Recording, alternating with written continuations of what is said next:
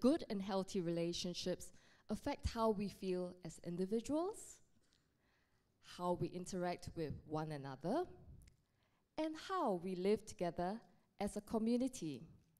In this day and age, when digital technology has become an intrinsic part of our lives, the rules of engagement for relationships is completely redefined. I can see how technology has enhanced our lives in many different ways. But for every new thing that we create or adopt, there are consequences and implications as well. My fear is that digital technology is slowly eroding the relationships that we have with one another. And this is what I would like to talk about today.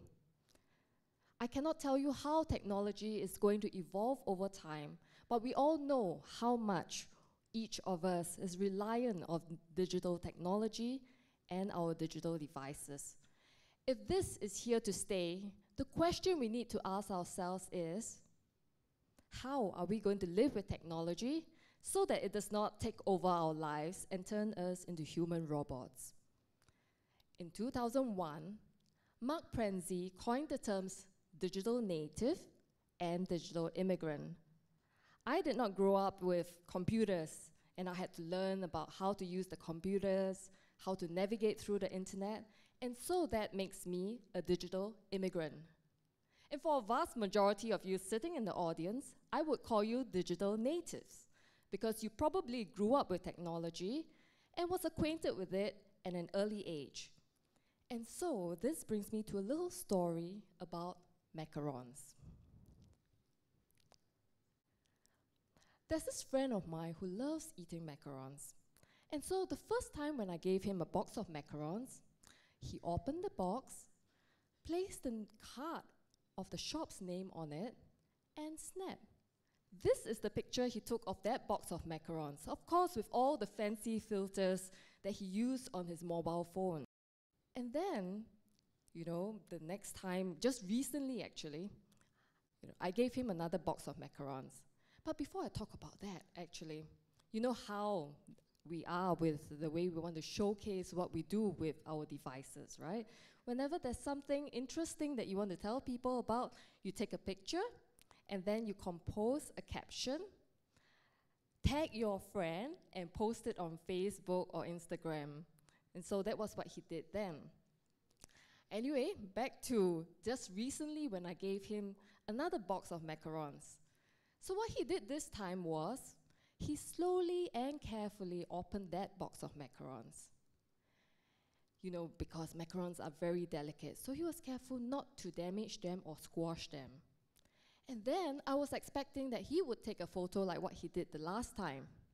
And when he did not, I thought to myself, now that's strange.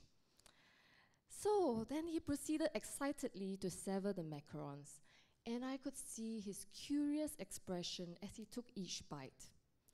And then delighting at discovering the flavors as he finished each macaron. And then he reached out for the last macaron, and he turned to me looking rather disappointed. And he said, "I forgot to take a photo." I was so amused by that because I could see how much he was engaged and engrossed in the entire experience of eating macarons because he forgot to take a picture. But he insisted that he could have captured the moment in a photo. But we all know how it is when you are so preoccupied with taking the best picture to post online, the moment will be lost. And that's how it is with most of us as well. And it is so important that we are able to be present in the here and now in order to engage and connect better with ourselves instead of our devices. It probably takes a little bit of practice to do that because it does not come very naturally for most of us. And so some of the ways we might be able to do that, of course, would be to slow down, to pause, and to pay attention to some of your thoughts and your emotions at that time. This does not only help us connect with ourselves as individuals, it also helps us be present with the people around us. And this brings me to another little story of my 9-year-old son. One day he asked me, You mean when you were a child, there were no iPhones and iPads, just a television? And yeah, I told him, yeah, no iPhones and iPads, just a television. And he looked like he felt really sorry for me. And he said, you must have been really bored. In fact, I don't remember feeling all that bored. There were so many things that I could do with my time as a child. And these were some of the things that I used to do when I was growing up.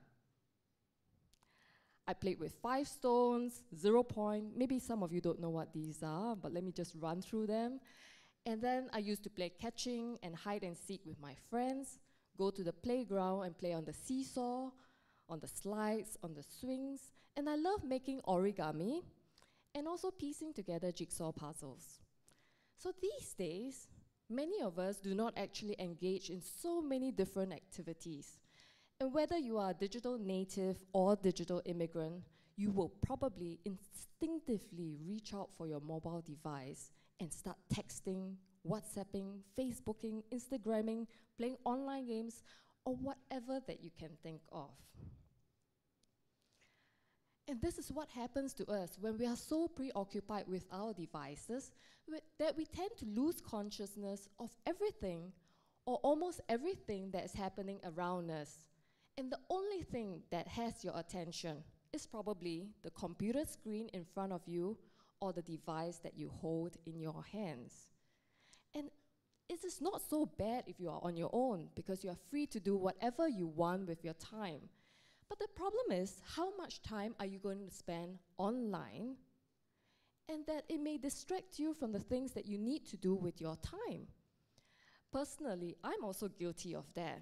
When I'm online with my devices, I put off things that I need to do, like household chores, grocery shopping, work, meal times, bedtime, and for some of you, study time. And so one of my bedtime rituals actually is to lie in bed before I go to bed, you know? And then I'll scroll through all my news feeds on my social media. I will check my email and all that. I'll do that in bed, like this, lying down in bed. And there was this night when my younger son came into the bedroom and he asked me, I thought you were asleep. Why are you reading in the dark? Isn't it bad for your eyes?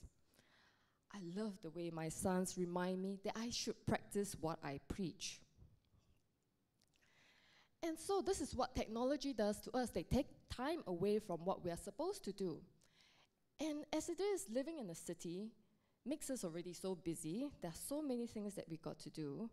And digital technology, in a way, although it has actually automated many of the processes that we need to do in the past, which was time-consuming and labor-intensive, but these days, because of all the different inventions and innovations that they have made us even busier.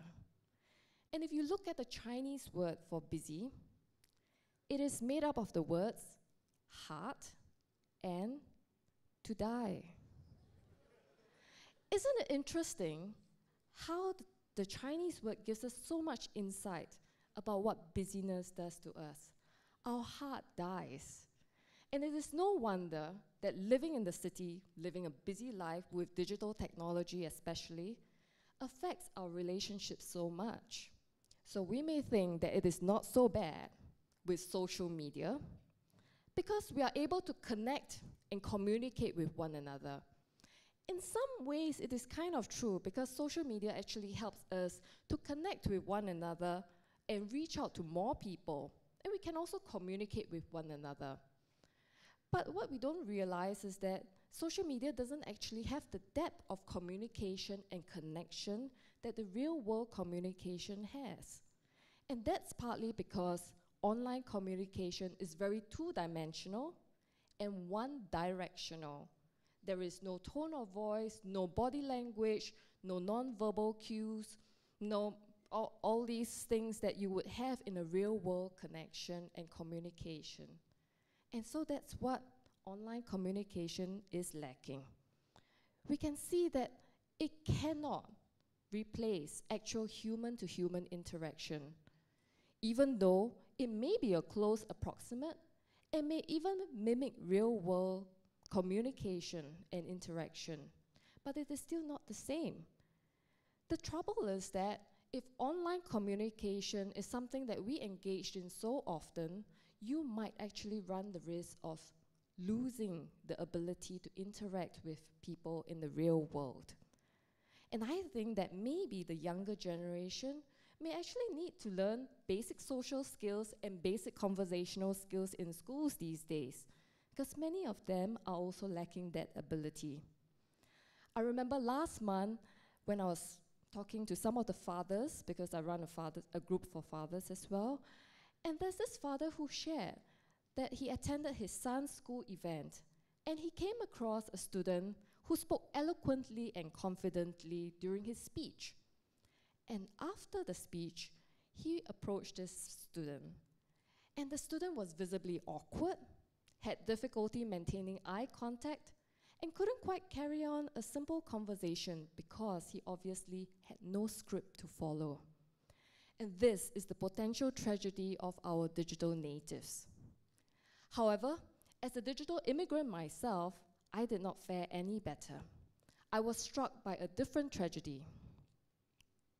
2 years ago, during a dinner with some friends, my younger son, who was 5 at that time, told them enthusiastically, "My mother is always on her iPad." Of course, I immediately denied it. "No, I'm not." But you know, in his most innocent and honest and childlike way, he said, "Yes, you are. You use the iPad all the time." Clearly, he was right, and I was embarrassed. I tell parents that they should spend quality time with their children, and here I am making exactly that same mistake, paying more attention to my devices than my children. It was certainly a wake-up call for me, and it led me to think how I'm going to use my devices differently. In that same year, I came up with this idea called Project Connect, and I invited all my Facebook friends on it. You know how the social media is, there are good parts to it, and so this was one of the good parts, that I was able to reach out to people on Facebook. And then I created this thing called Project Connect, which I got the idea from Earth Hour. Earth Hour is where you dedicate 1 hour of your time in order to raise awareness that there is a need to take action for climate change. And for Project Connect, it is to disconnect from your devices and to spend uninterrupted quality time with the people who matter. And so to all my friends who participated in this, I gave them these instructions, that they should make a date with their loved one, and they should set aside at least an hour of their time in which that they will switch off their devices or turn them off, and then take time to do whatever that they want together, like taking a walk in the park, have a picnic by the beach, share a meal together, play an interactive sport, or board game, or chat, or whatever that they can think of. So there were about 100 of them who participated in it, and I asked them to share some of their thoughts and their experiences on the Facebook page. And these were some of their responses. One lady shared, "I had a really simple dinner with my mother, and we talked about work and life. We talked about so many different things that we usually did not have time for." A father shared that he played in the pool with his daughter, and he chatted with his wife by the poolside. He even called this Stone Age communication. And then a friend shared, "This exercise proved to be useful because I spent the time going around Singapore on the bus with my dearest girlfriend, and we went around shopping malls and even caught a movie. My girlfriend's endorsement to this project, her boyfriend is normal at last." And so you can see that this cannot be confined just to a 1 hour exercise that I initiated at that point. It has to be something that we consciously and deliberately do from time to time in order to spend time with the people who matter and our friends that we interact with. So the next time when you are about to send a text message or wish a friend happy birthday on Facebook, why not pick up the phone and call this friend and have a conversation with him or her, which you probably may not have had in a long time? Or better still, make an appointment to meet up and chat over coffee or a simple meal or share an activity together. So the question is, if digital technology and digital devices is so detrimental to our relationships, shouldn't we just delete it all from our lives? Actually, we can't, and we probably won't. And this is because the digital technology and all our devices were created to serve a purpose. They were created to serve us and not to take a life of its own. And so all of you here, and all of us here rather, need to actually take stock of how you use digital technology and how you interact with the people who matter around you. So before I end this talk, let me walk you through a little exercise. Think of one person who matters a lot to you in your life. When was the last time you felt connected with this person and was able to be present in that experience and enjoy his or her company? How much time do you spend with this person online? And how much time do you spend with this person offline? Think about some of the different things that you may be able to do in order to enrich your relationship with this person online, like using online resources and so on. And think about some of the different things that you might be able to do in order to engage this person offline. So you may not have all the answers right now, but it is important to have these thoughts in mind. And so after this talk, you would be able to find an opportunity to meet up with this person and have a conversation and decide what are some of the things both of you can do differently to enrich your relationship better online and offline. I always believe that each one of us is able to influence the people that we interact with, and these people that we interact with will also be able to influence other people that they interact with. And so I shall close with one of my favorite quotes from Cloud Atlas. Our lives are not our own. We are bound to others, past and present. And by each crime and every kindness, we birth our future. Thank you.